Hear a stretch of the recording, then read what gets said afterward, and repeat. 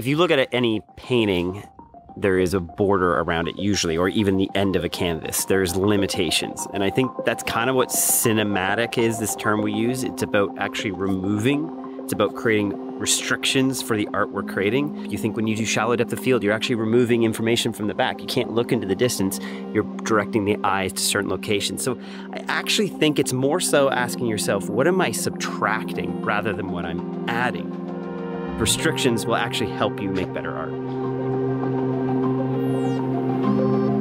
We can often create a lot of pressure on ourselves because in this new world where everyone has access to an incredible camera, we feel like the stories that we tell need to be incredible, especially if we're consuming stuff online, where when we look at things that other people are making, we go, wow, that's amazing. My voice is not worth adding to this. People don't need to hear from me. My things don't need to get made.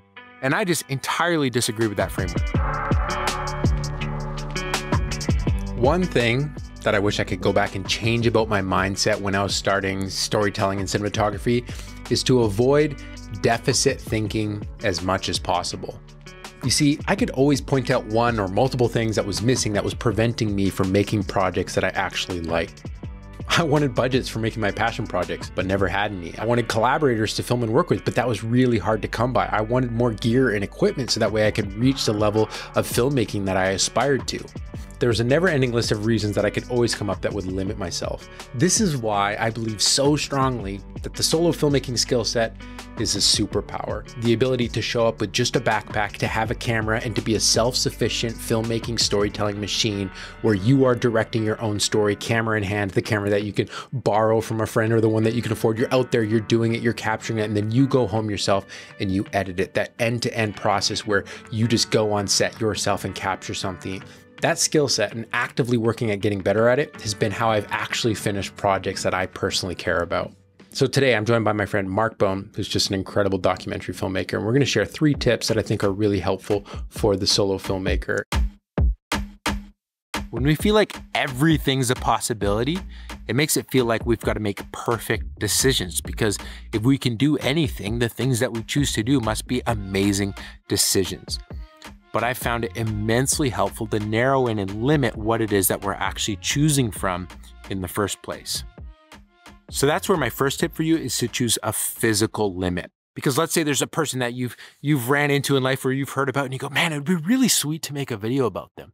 If you just stay in that idea space, it makes it very hard to start to practically think through what is the video or story you're going to make actually look like. But let's say you start to nail things down. You go, hey, I want to go film them hike on this mountain, on this day, in this month, and you start to narrow in a physical, practical sense that starts to ground you.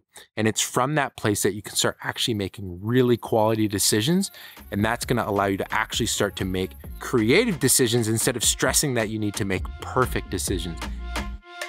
Hey, how's it going? Do I hide here? You're great. All right. We've all been there at the beginning where the lie that you can tell yourself is, man, if only I had access to more lenses. And let's be clear here. You've already been to a place where you've grounded out, you've saved up your money, you own a camera. Yes. You've got a lens, maybe Yes. 2. Yes. You've got the memory cards, you can record, and you're telling yourself, man, if only I had access to a slider. If only I had access to a gimbal. And we feel the pressure because the stuff that gets put out there is so cinematic.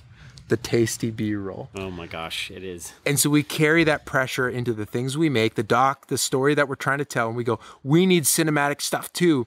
And then we just massively overcomplicate what it takes. So what would you say to the person who's overcomplicating it? Because I think with some constraints, yes, we can actually make things that are more cinematic. If you look at any painting, there is a border around it usually, or even the end of a canvas. There's limitations. And I think that's kind of what cinematic is, this term we use. It's about actually removing, it's about creating restrictions for the art we're creating. Like you even think about like color correction. Like when you get your log footage, it's all very blank and pale almost. But then we begin crushing the blacks, we begin lifting the highlights. We're actually almost removing information in a way. You think when you add the 235 bar crop, you think when you do shallow depth of field, you're actually removing information from the back. You can't look into the distance.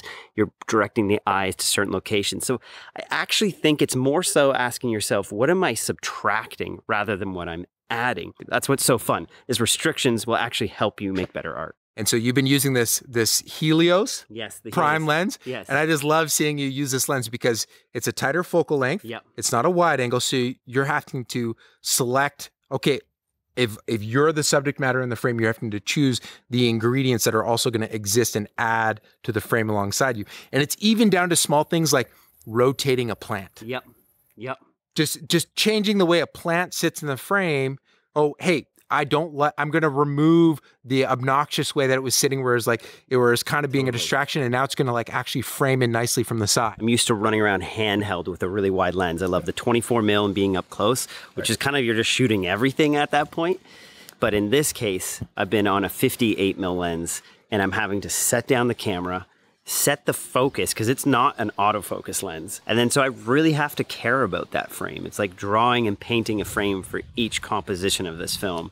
And those restrictions in itself has been creating a new cadence, a new pace of my film, and I'm loving it. It's a new restriction. I'm having to actually learn how to play within this border that I've created for this film. Okay, tip number 3.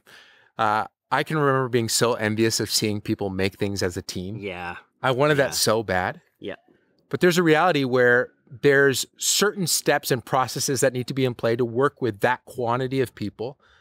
Funding being a big one. Big one, yes. People got to get paid for their hard work. They do. Logistically, it's actually quite complicated if you're trying to find a So like, if we're talking about the world of documentary, where you want to be able to like go see someone do their thing, logistically, it can be a lot to bring a lot of people into their space as they do their thing. And it can actually end up creating an environment that's not the best for the kind of story that you're trying to tell. Absolutely. So if you're the storyteller and that's what you're passionate about, grabbing the camera and holding it in your hand, being the one to show up in person and being a one-man band, that's a superpower. Every person, including you watching this video, you have a worldview. You've experienced life in a way that's different than I have. And that's important for your film. And when you are holding the camera and when you are telling the story, you're going to create a film that no one else could. So you need to embrace that and know that you, being the storyteller, will create something unique, will create something new. And there's times when, like Levi alluded to, having a team isn't always conducive to the best filmmaking. Some of my best films came when it was just me and the subject. Had a good shotgun mic, had my favorite lens, had my camera, had good light, and that created the best moments. It was intimate, they shared who they were, and we already had a relationship going.